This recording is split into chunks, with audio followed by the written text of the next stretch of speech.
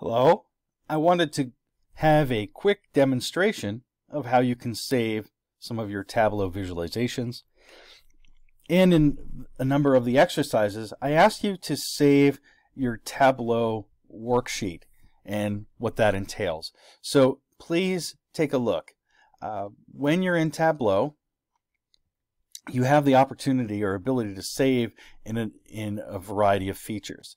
And this is an example of an exercise that you'll work on in class, and I've created this Tableau visualization, and it's connected to a data source. And I ask you on a number of occasions to save files as a packaged Tableau workbook.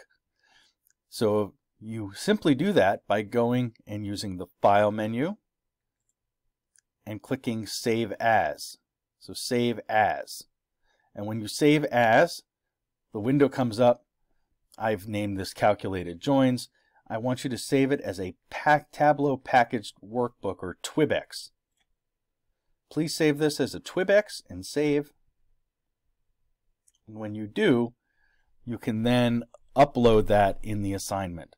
It's very important you do that, because that way I can review your visualization and your data set and see the steps you went through to make your visualization, so that way we know everything checks out.